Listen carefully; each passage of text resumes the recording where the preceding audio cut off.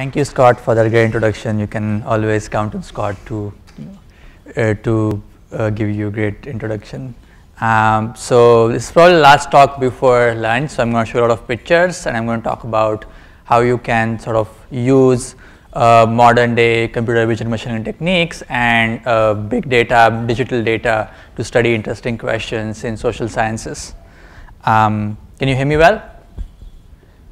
So this is a talk about understanding urban change, understanding how the built environment in cities is evolving using Google Street View images and computer vision algorithms.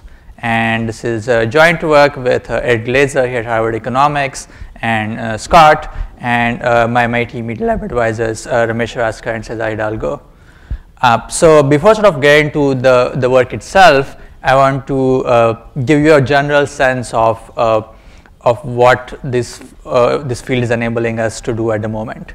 So what's happened in the past decade or so is that there is sort of a boom in geospatial big visual data. There is a lot of data available online about the built environment and our physical world.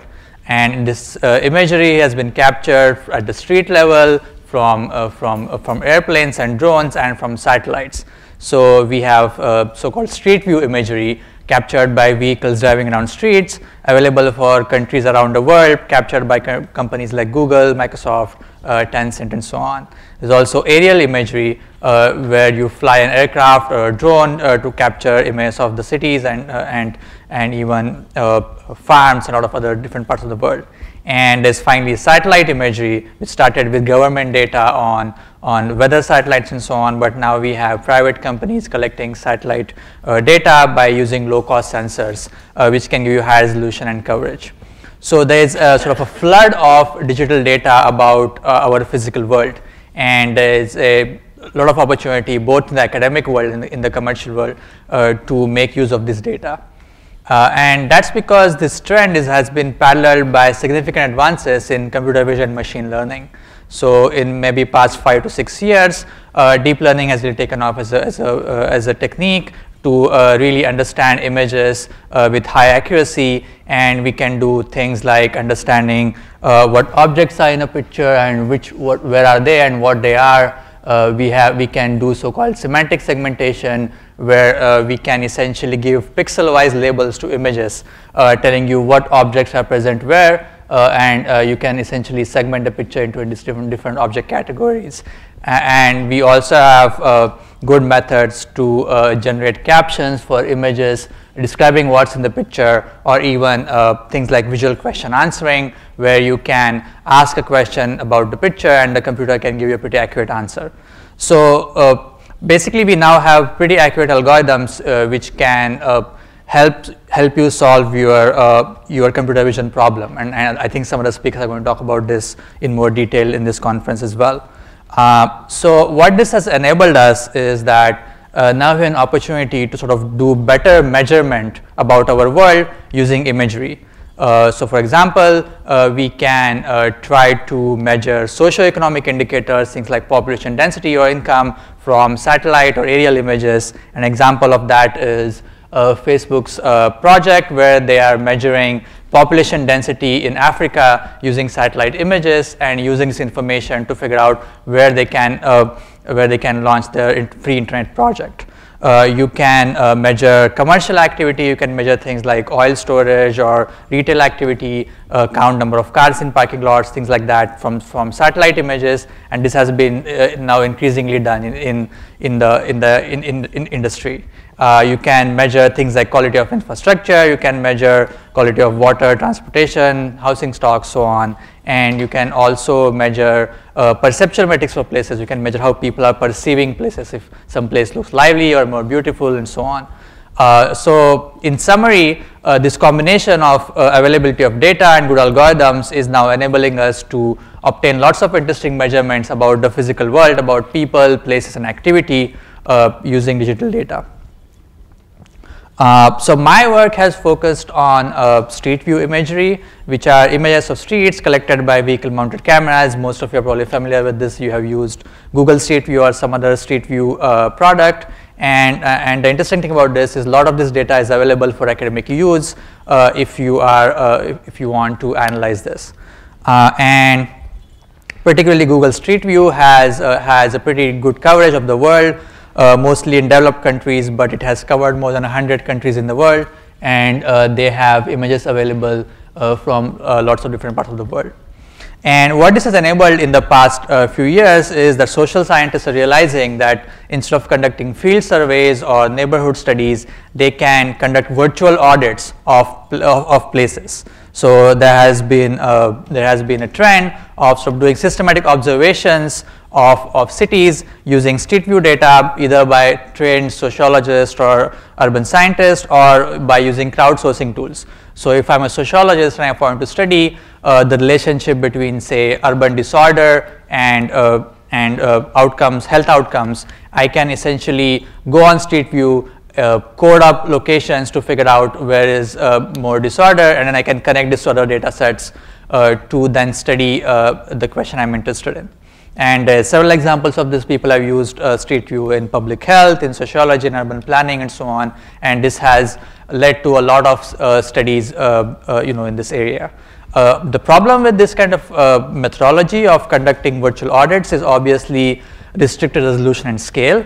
If I'm manually looking at pictures, there's only so much area I can cover, and so that really limits the throughput and the scope of my studies. So we were interested in trying to see how we can use computer vision methods in this context, how we can use an algorithm to conduct virtual audits and then use this to answer questions in social science.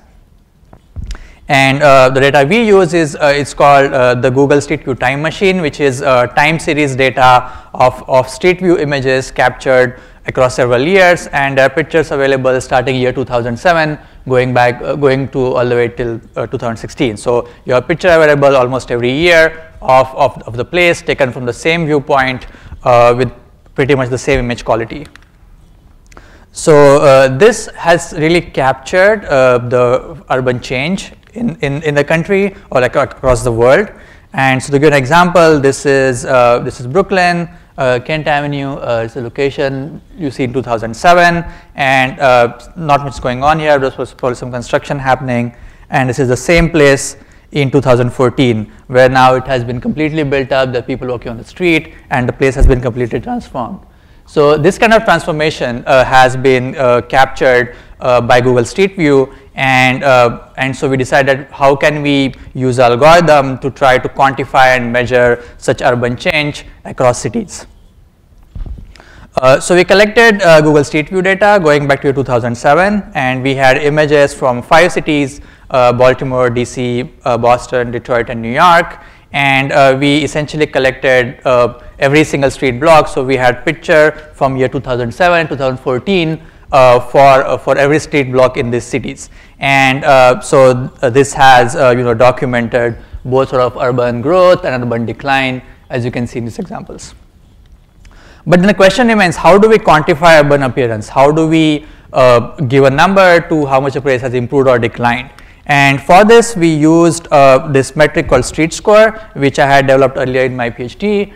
So street score is essentially a metric for perceived safety of a place. It's an algorithm which can look at a picture and tell you how safe this place would look to a human observer. And so let me tell you a bit more about how the street score was developed.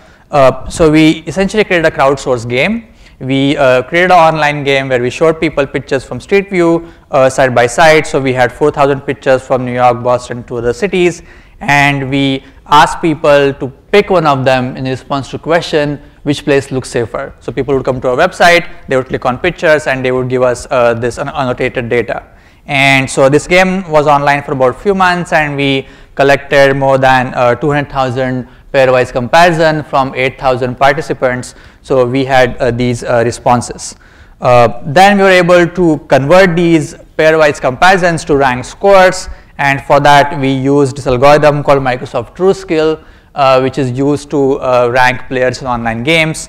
And so the idea in a 2-player game here is pretty simple. You have each image each image's score is modeled as a Gaussian variable with a mean standard deviation, and every time you get a comparison between two images, the score is updated. The algorithm becomes more and more confident about its average score, and the standard deviation also changes. And so after several such comparisons, the algorithm converges to a stable score for this image, and it essentially represents an aggregate score for perceived safety based on the people's comparisons. And so after we did that, we are able to look at some examples here. So here you are looking at some examples of images scored by people, and so these are low scoring examples, and you can see that places like warehouses, empty streets, and parking lots and so on, they score low. And in contrast, busy streets, office buildings, and these brownstone houses here, or single family homes, sort of these nicer areas score higher. So the algorithms, the people's aggregate perception sort of seems what we can expect. So now we have this sort of training data set of several hundred images and their scores for perceived safety. We can train a computer vision model to predict its street score, its score for perceived safety. So we have several images, and then we obtain their image features derived from pixels, and then we can train a regression model to then predict its score. So in this case, we use a support vector regression model. So the algorithm can take these many image pairs with their scores and then predict the score for a new image. So I won't go into too many details, but to summarize our method, we take an image and we perform so-called semantic segmentation. So we are assigning a label to each pixel for belonging to each of these 4 categories, which are sky, building, ground, and trees. And then we extract features based on their textures, colors, and shapes. So these are sort of pretty standard older computer vision features, which are used to sort of quantize the different kind of textures, shapes, and colors presented in the image. So once we have these features from each images, we can train a regression model to then predict the street score for out of sample images. And the prediction performs pretty decent. We get about 60% R squared, and the algorithm is able to pretty reasonably able to predict the scores for images. So when we had that this algorithm, we scored many street blocks from different cities, and it's available on our website. So it's an interactive map where you can go and click on location, and then it will display the picture's perceived safety score based on this aggregate perception of all these people. Anyway, so now that we have this kind of method to be able to quantify urban appearance, what we decided to do is to compute the street score for each of the images in our data set, where we had a picture from 2007, 2014, and then compute the difference between the street scores. So as you can see, as this place has had new constructions and so on, the street score has gone up from 1.8 to 7.2, and we can essentially compute the difference between the street score. And so our assumption was that this change in perception can serve as a proxy for physical urban change. So if the change in perception goes up, then this place has improved physically, and if the change in perception goes down, the place has declined physically. And so this we wanted to test this assumption first. We want to check if this actually makes sense. And so, well, I guess, so there's another step where before we could compute these changes for all the image pairs, we had to get rid of images which had things like overexposure, or image pairs we had where we had pictures where one image was occluded by a big truck or other vehicle, or we had examples where we had houses being occluded by trees. And so we had to develop vision algorithms which could get rid of all these image pairs where it wasn't possible to compute the change between the images. So for example, in this case, there is no meaningful change between the two pictures except the tree is not there anymore. But we didn't want to focus on seasonal changes like trees and weather, so we developed algorithms which could essentially discard such image pairs from our calculations. So as I said, our assumption is that this change in perception can serve as a proxy for physical change. So to test this, assumption, we ran several validation studies. So in the first study, we used Amazon Mechanical Turk, where we showed Mechanical Turk users 2 image pairs. So we showed them an image pair on the left and an image pair on the right, and we asked them which of these pairs had a larger physical change. And once we collected many comparisons from Turkers, we could convert these to again ranked scores using TrueSkill, and we could compare those scores to our street change score. So the idea was that do online crowd workers agree with our definition of physical change? Do they think that a place is improved when our algorithm says it does improve? And we found that there was a pretty good correlation between our score and the perception of the Mechanical Turk workers. So in this, we ran another human study where we showed these images to graduate students in MIT's urban planning department, and we asked them to classify image pairs into positive or negative physical change, and we checked if this sort of binary classification matched with our physical change scores by thresholding our scores into positive and negative. And again, we found that there was about 74% agreement between the students and between our algorithm. And interestingly, what we found is that there was a much lower agreement for negative change than the positive change, and that was a result of the students thinking that a demolition of a blighted property is a positive change, while algorithm thinks that if something has been torn down, it's a bad change, a negative change. So that was an interesting fact we learned from this study. Next, we also conducted a validation study using actual infrastructure development data. So from the city of Boston, we collected data on all new buildings being built during our sample period, and we looked at the correlation between the street change in neighborhoods in Boston versus how much total square footage was built in each of these neighborhoods as reported by the city. And we found that there was a very significant positive correlation, and there was one standard deviation increase in the log of square footage built. There was about half a standard deviation increase in street change. So the actual physical infrastructure development was being reflected in our score, which was what we hoped for. So this validation studies gave us confidence that this measure was actually doing the right thing, and it's giving us a reasonable signal on improvement or decline in cities. Yes? Do you have data on the prices of these houses or whatever it is along the street? Because that would be a different sort of validation. Right. Yeah. So I'll come to that. Yeah, we do have data. Right. Mm-hmm.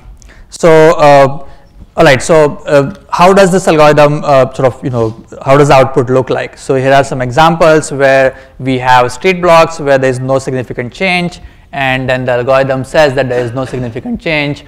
So this example kind of shows that the algorithm is sort of invariant to things like changes in weather or seasonal changes, which is what we designed it for. So it's not fooled by just changes in the weather or in the trees and so on.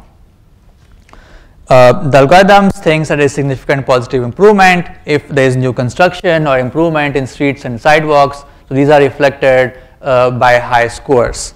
And so the kind of things that it thinks as an improvement are also include upgrading, where the building facade has been improved, or things like new public transportation, new construction, and so on. And we found several interesting examples of these in our data set. So here are a couple of sort of salient examples. So one example is that the neighborhood, the 8th Street neighborhood in Washington DC, where a new streetcar was built, and then it has been surrounded by a lot of new apartment buildings and new supermarket and so on. And the algorithm saw a large cluster of positive physical change surrounding this new public transportation infrastructure. The other sort of large cluster we saw was a physical change around the Highline Park in New York City. And those of you who may not know about this, so this was a park that was built on top of an old abandoned railroad, and then it has sort of spurred large growth around that around the park, and this is reflected in our data set very nicely. So in other words, the algorithm is sort of catching these large changes driven by things like new public infrastructure, new parks, and other kinds of infrastructure investments. The algorithm also captures decline. So here you're looking at some examples where places have declined. So in this case, a house has been demolished, the sidewalks, the lawn is now not taken care of, and so on. So these are reflected in our algorithm by negative scores for street change. These are some more examples for decline from different places in our data set, and they were mostly concentrated around Detroit and Baltimore. So now that we have this kind of method to quantify physical change in cities, we can essentially scale up this method, and we can capture physical change across cities. So we scored the street change for all the 1.5 million street blocks in our data set, and we can then look at sort of city-wide trends for physical change, and also study the causes and consequences of physical change. So here we are just showing urban growth in New York City. So the red points are essentially locations which had about 4 standard deviation or larger physical improvement, and so this is very nicely showing clusters around Brooklyn or around Highline Park or other parts of New York City where we know that there has been a lot of physical improvement. This is a similar map for Boston, where the area around MIT, in South Boston around Seaport and so on has been highlighted, also in Allston where the new Harvard construction is happening. So a lot of these interesting changes that we know are happening in our city are reflected in the data set.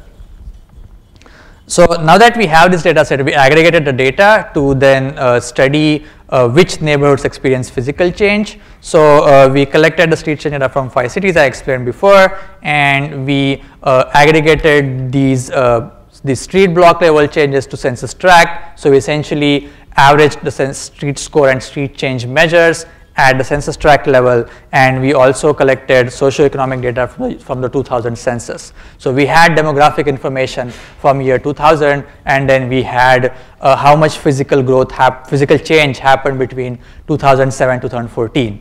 So the first question we were interested in studying is that what socioeconomic factors were predictive of future improvement. So to study that, we correlated the street change measure with a variety of socioeconomic indicators, and including the initial appearance or the initial street score of those neighborhoods. So if you look at the regression table, the interesting thing to notice is that education and density were probably the most important predictive factors, and things like housing cost, including housing prices and rent, were not statistically significant or very small. The correlates with ethnic composition were significant but slightly smaller, and then things like vacancy mattered a little bit. So, but what sort of pops out is the 2 important factors were the share of college-educated adults and the population density in the census tracts. So we looked at those more carefully, and this regression shows that the 2 sort of most important predictive factors were education and density, and these findings are compatible with human capital agglomeration theory, which claims that a lot of skilled people living close to each other is what causes innovation and growth, which has been forwarded by several economists. So it was interesting to find support for that theory. The next sort of theory we tested was tipping theory of urban change. So the tipping theory claims that neighborhoods that are already doing well, their growth accelerates at almost an exponential scale, and neighborhoods that are not doing well, they do not improve, and they in fact go into spiral of decline. We did not find much support for that. We found that the neighborhoods that are already doing well, they kept doing well, and they are the ones that experienced the largest improvement. But we did not find that neighborhoods that did not do well declined. We found only that they improved less, and we found almost a linear trend between the initial appearance and the positive change in appearance. So the next area we looked at was the impact of location. So we wanted to see how much does the location of a neighborhood matter to its physical improvement. And so this is related to the invasion theory in urban sociology, which claims that neighborhoods that are close to downtowns tend to improve more, and neighborhoods that are surrounded by other neighborhoods that are doing well will also tend to improve because of spillover effects. And we found support for both of these. We used the distance to the central business district or distance to downtown as a measure of looking at how close is it to jobs, and we looked at the appearance and the demographic characteristics of surrounding neighborhoods to see how are these factors related to physical growth in these neighborhoods.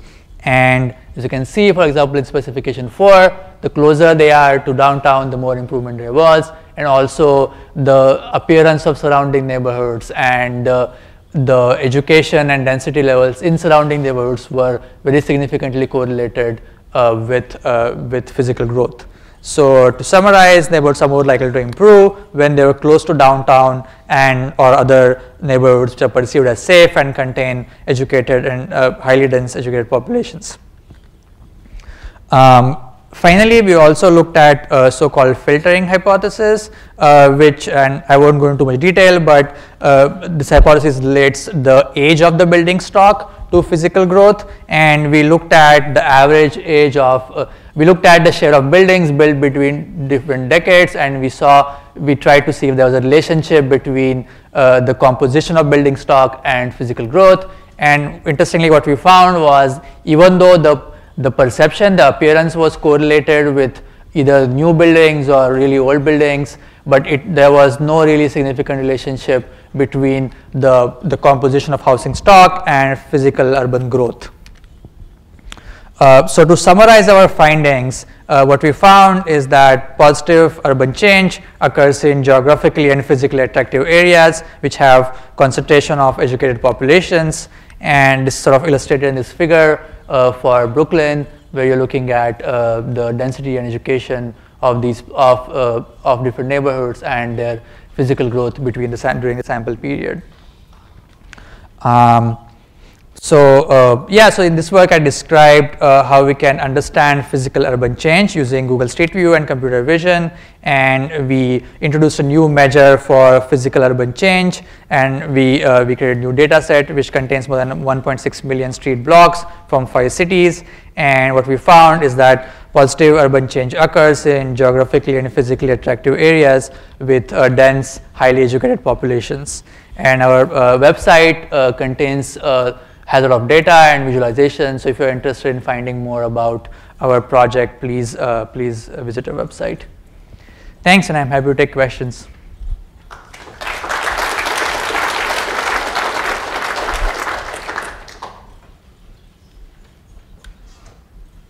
Did you consider, it seems like it's spatial data? I'm sorry? Spatial data. It's spatially correlated. Oh yeah, so in all regressions we correct for spatial errors. So yeah, so it's corrected. Yes. You consider it spatial. Yes, we consider the yes. Yes, Alex. So how much disaggregation do you, I remember reading this before, but I don't remember any answers. How much disaggregation do you do by like city and like by neighborhood, right? So even in New York, you know, you've got 2 areas like Park Slope and Williamsburg, and like Williamsburg is people built condos, and Park Slope is people took things that were built in 1900 and redid them. Right. What was your question again? Sorry. Just like how much disaggregation do you do? Because I feel like averages in these regressions are really misleading. Right. I mean, we aggregate the data at the tract level. Is that your question? No, but I mean, when you like do the regressions, Sure. right, you say like, oh, you know, which like does the presence of, you know, buildings built in 1900 predict street square change? Like, it certainly would in some parts of Brooklyn, but not in others. Right. I mean, for New York, we have borough level fixed effects, not neighborhood level, and I guess we could look more carefully at if there's variation among areas. We can talk more after. In the surveys you sent out, how much agreement was there between the people who answered the questions? There was about 80% agreement. Yep.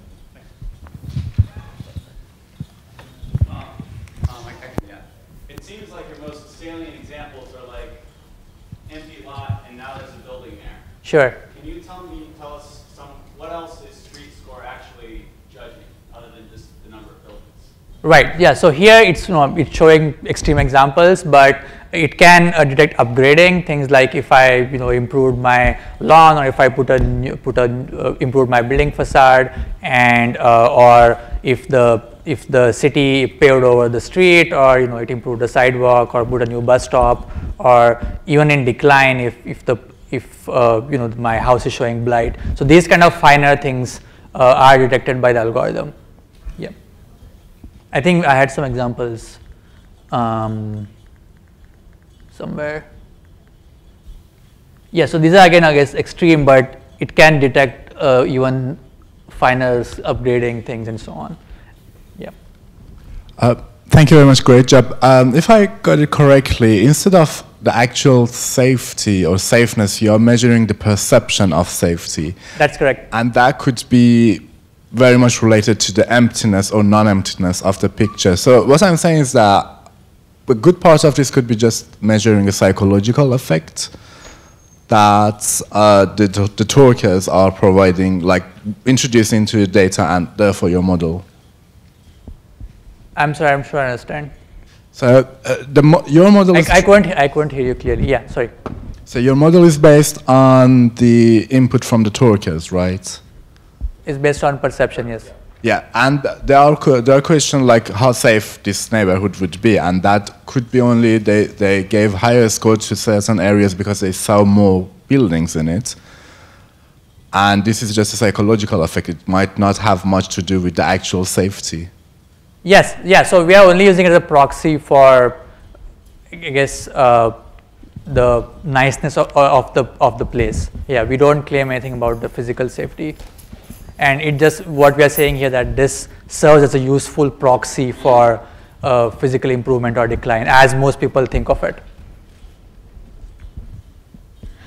I'd be curious how you control for the time of day that the picture was taken, because like he was saying, I would think that my proxy for safeness would be the number of people that are in the image, and if the Google Street car is driving around on Sunday morning and there's no one there versus in the middle of the day where there's a lot of people, I would think that would be an important factor.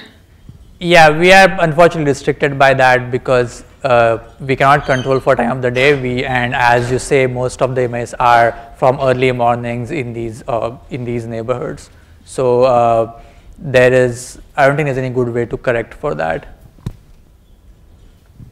Yes. Hi. Can you compare your findings to things like with crime statistics? I'm sorry? Crime statistics. Oh, yeah. Do your results? So, yeah, we did. And so there is a small but negative correlation to property crime. So between more perceived safety leads to less is correlated with less property crime. But there is not really a significant correlation with violent crime. Question? If you want to apply the same analysis to city level, Los Angeles, how much time would it take? I mean, is it a month project? Is it a half a year project? So the current algorithms based on training data from New York and Boston. So it does not generalize well to West Coast cities, but we have created a new data set that covers places like Los Angeles, and I mean, it just, depending on computing power, it can take few days to a week. It's just an issue of how many computers you have.